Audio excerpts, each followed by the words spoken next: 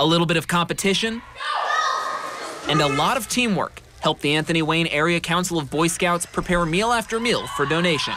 Ellen Mann with Project 216 is loving the dynamic from scouts and volunteers of all ages. You know, excitement.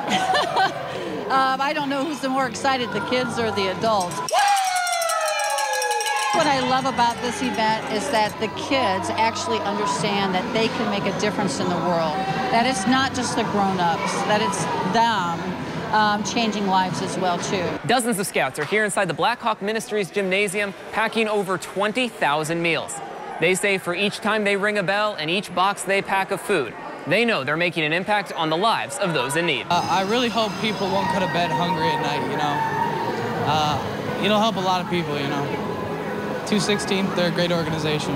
As a senior patrol leader, Colton Mosier knows the importance of community service.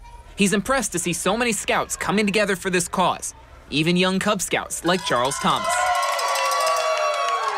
Part of the scout law is helpful, and that's what a scout should be. So since I am a scout, I gotta be helpful. Thomas and his fellow scouts are definitely meeting that standard. Mann says their efforts will send food to the Mission of Hope in Haiti, as well as various Fort Wayne food pantries.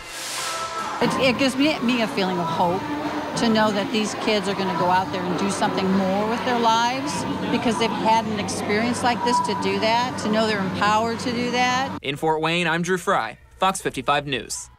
Thomas and Mosier both say that one of their favorite parts of being a scout is the ability to form connections with each other. They say the friends they make ultimately become like family through events like these.